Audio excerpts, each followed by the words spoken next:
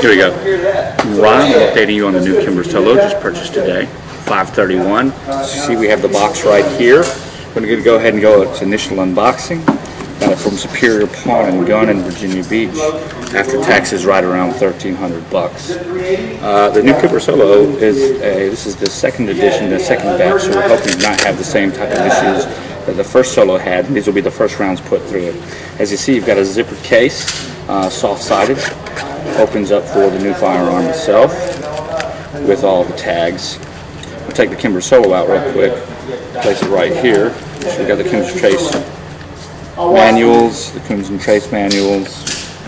It comes with, of course, a locking gun lock, as well as a disclaimer. It's really pretty from Kimber right here that talks about the Solo and says what you should do, and specifically it says should we use 124 to 147 grain jacketed hollow points. Today we're not going to be doing that. We're going to be shooting blazer brass just to see what happens. First overall look at the Kimber. We'll do a safety check for you. Release the magazine, lock it to the rear. Hey, that's loud. Of course, as you can see, the pistol is small, which is part of the attraction of the Solo. It's got that beautiful melt edges all over, as you can see. The rosewood checkering right here, full, first speed 30 lines per inch. Nice deep serrations, plus the maple light, which is really nice. It does have the ambidextrous safety, as well as the ambidextrous magazine release. A couple things I've heard of people firing. Kimber shows up, may hit this and actually cause the magazine to a little bit, so that it will not really seat. We're going to go ahead and shoot this nice little magazine. These are the first shots with the Kimber Solo. Slide is loaded, fed the round properly. Safety is off. Laser grips are on. Laser grips are three-sided at 50 feet, like we've got right here.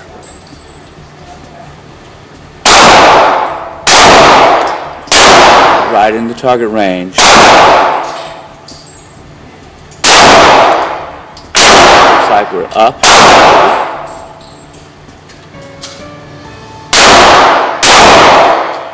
Still flying a little high. It's got a powerful little recoil. That one was a little bit pulled down to the left. Not bad for a snub nose. Oh, the barrel is.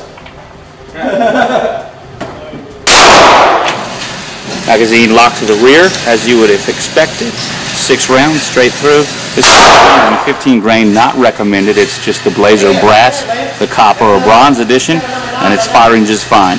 I'm going to put a few more rounds through it off camera and see what we've got. We're going to pull it forward just so that we can see. I shot the left side with the lasers at 20 feet, 21 feet. I shot the right side with night sights, no lasers, and we can see the difference.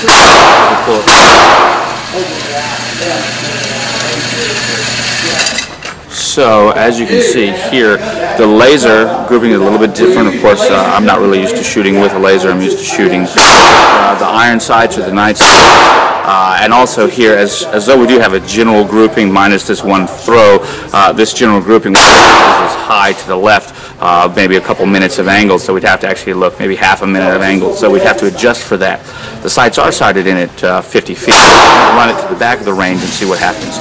However, transition to the right, look at this. This is 6 rounds right here. The sights are on.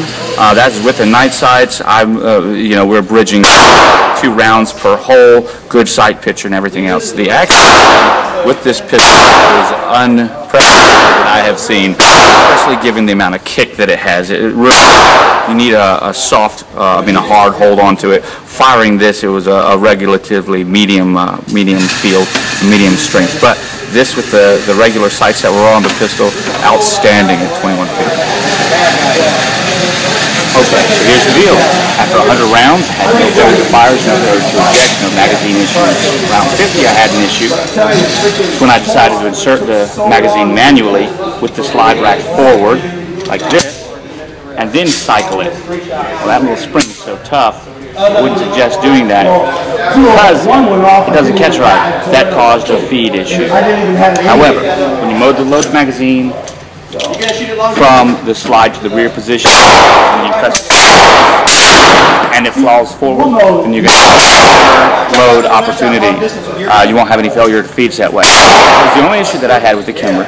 My first few rounds, first 12 rounds were right on point, dialed in the laser pretty nicely.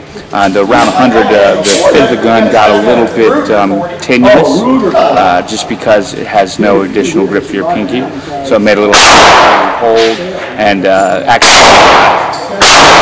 was a little bit diminished at that point, but that's a training issue, and that's pretty much an issue of the gun.